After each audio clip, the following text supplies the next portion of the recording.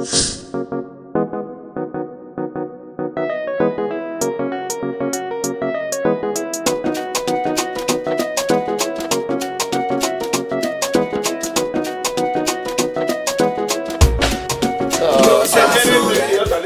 morning, good afternoon, good evening, good everything goodable. Yeah, it's a boy Kato Destiny, President Ambassador. We are here live at production that you love to watch.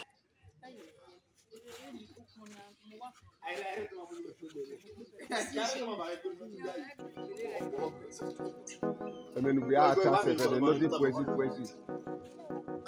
What you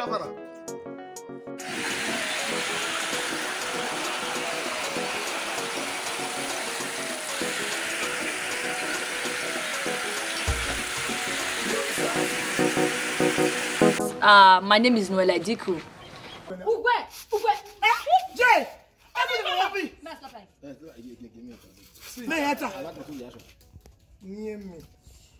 Okay.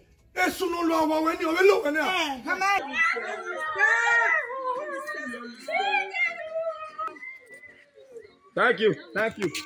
Do you know what he said? Or what to him? Or what to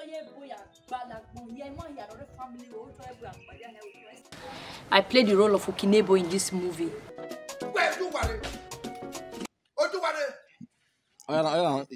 Turn that thing go that side I use first. Turn that thing go that side I use first. Face and turn this way they up.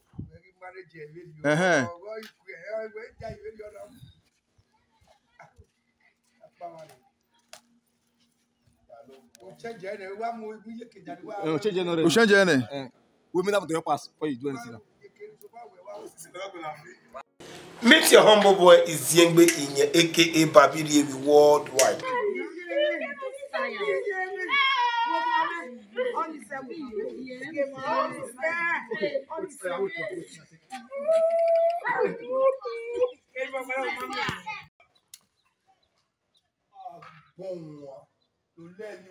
No. Don't move. Not talk. Now so you have to move. Eh? Baba, otomeha. Oh, etifi. My name now Saro Yugo Santos.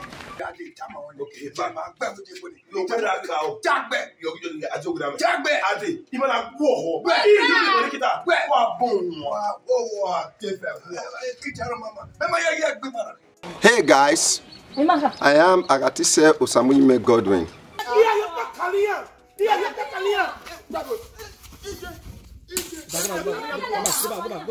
I played the role of Oduware in this movie. This blockbuster. Oh my long me no cool.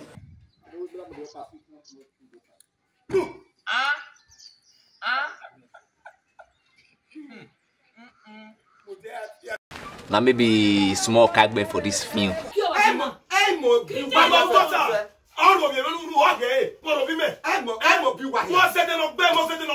I played the role of Oduware in this movie.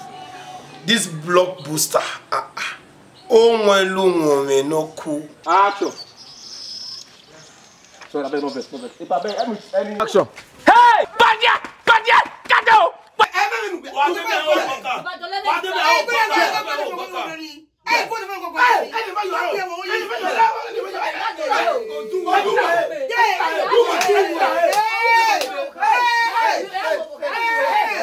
In this film, I played the role of Ohehe, that is the father of all of them.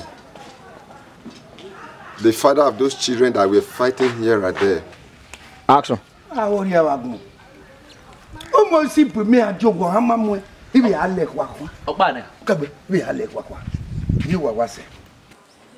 Please help us, help me, help all of us, and subscribe to Unified Family TV.